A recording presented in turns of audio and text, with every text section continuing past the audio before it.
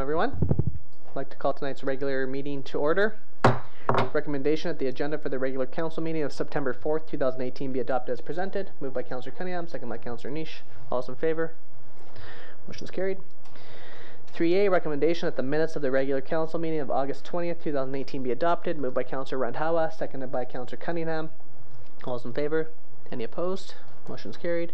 Item 3B, recommendation that the minutes of the committee of the whole meeting of August 20th, 2018 be accepted. Moved by Councillor Niche, second by Councillor Cunningham. All those in favor? Any opposed? Motion is carried. Item 3C, recommendation that the minutes of the special council meeting of August 20th, 2018 be adopted. Moved by Councillor Randhawa, second by Councillor Niche. All those in favor? Any opposed? Motion is carried. Okay, first up, we have a report from our city planner regarding the application for development variance permit at Schwatlands Road. Welcome back. Thank you, Mr. Mayor.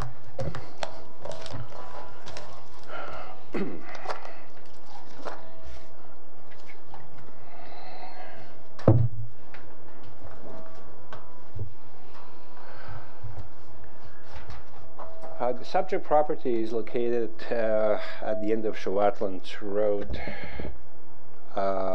beginning of Kane Road on one side, and on the other side by Highway 16. The proposed structure, or the development variance, is to amend to vary the maximum height of accessory building. Now, this is a promotional material which was included in the application. So the total building height would be approximately 30 feet. The current accessory building maximum height is 11.8 feet, which is approximately here, for the maximum of 5.5 meters, or 18 feet. The applicant supplied the site plan. This is the proposed salt shed. It will be tight against the highway right-of-way. In considering this structure anywhere on the site, it would have similar effect on the surrounding properties. However, as it's so close to the highway, I have asked the applicant to provide a survey of the elevation for where the proposed site will be located, and elevation of the highway at that location, which I will then refer to the Ministry of Highways to ascertain if it'll be any effect on the drivers as they were entering this gentle curve. Our estimates are that the top of the roof would be approximately, or would be anywhere between 2 and 4 meters above the top of the bank of the highway. Considering that this is an industrial area, this is within the context of analysis, Mr. Mayor. Consider this is an industrial area. This kind of a structure will probably not have any great effect on surrounding properties, and in fact it may even benefit by eliminating various sheds into a neatly trimmed building. This application requires approval to proceed with public notification. And this concludes my report. Thank you. Any comments from council? Moved by Councillor Niche that the development variance application number DP 1809 for the property located on Schwatlands Road, O'Brien's Maintenance Yard, proceeds to public notification. Second by Councillor Cunningham. Comments? Thank you, Mr. Mayor. So they will remove all the sheds there? So this shed is gone. This is the main building, which is going to stay. There were a number of... Your microphone, sorry. Right. This is the main building, which is going to stay. This shed is going to be replaced with a new structure. And this, by the way, is for the salt shed for the highways maintenance. Okay. Councillor Cunningham. So the Department of Highways has no problem with this at all? Well, they're two different Microphone, sorry. There are two different arms, Councillor Cunningham. So I still have to refer it to the Ministry of Highways Engineering Department. The maintenance is a component that doesn't affect the referral itself. You know, as far as, I was out there today and looked at it, as far as that bank goes, even if it is, 3 to 4 meters above the bank, those alder trees along that bank are gonna, most of the year, hide the structure anyway. Okay, all those in favor? Any opposed? Motion's carried. Thank you. Mr. Barry, you read out a closed meeting item from our previous meeting? Thank you, Mr. Mayor.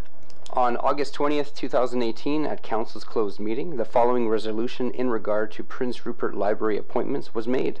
Moved by Mayor Brain and seconded by Councillor Randhawa, that Council reappoint Andrea Wilmot, Devlin Fernandez, and Dale White for another 2-year term on the Board of Directors, and that Council release the resolution at a future regular meeting of Council. That was carried. Thank you.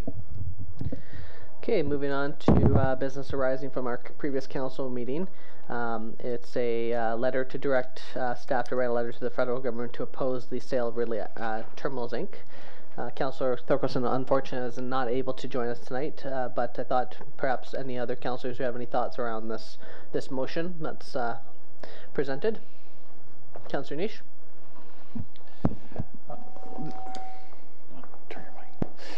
So the only thing that maybe we could word into this letter would be something, not so much that we are opposed to the sale for the most part, but there could be a possibility of supporting it if it was maybe through a local ownership group or maybe a Canadian company of some sort, but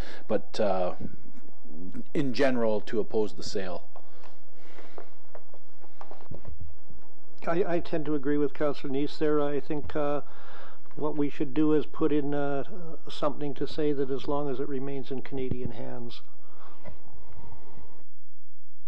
Okay, any other comments? Yeah, I may agree with that, but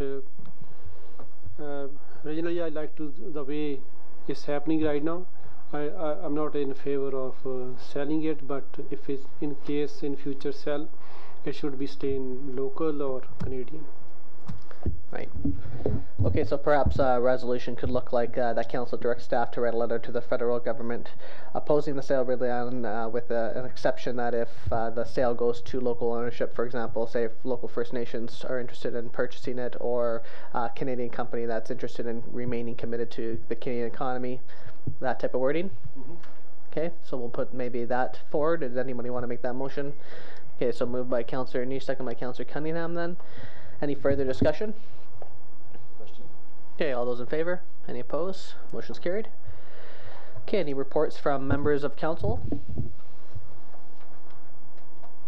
Just one question. Last council meeting I asked about a resolution that was passed on February 26 about different societies that are funded by the city coming forth, and nothing had been done since then, and it's 6 months later for committee of the whole meetings, and I just wondered, that was more of a resolution to, because some people were wondering where some of our funds go, and so from a transparency point of view, I thought it would be nice if people like the Airport Society and different societies came forth and did a short presentation, and I noticed nothing's been done about it, and you had mentioned that you'd look into it. Yeah, after talking to administration, what we'll do is we're going to plan, when we do the 2019 schedule, council schedule, we're going to schedule in those presentations as part of that resolution, so that it's booked for the year in advance, so that everyone knows when they're going to come. So how it didn't happen right off the bat, I'm not sure. We're busy with Watson and those type of things, but now that those things are complete, we'll make sure that in the 2019 council release schedule that those presentations will be scheduled for the committee of the wholes.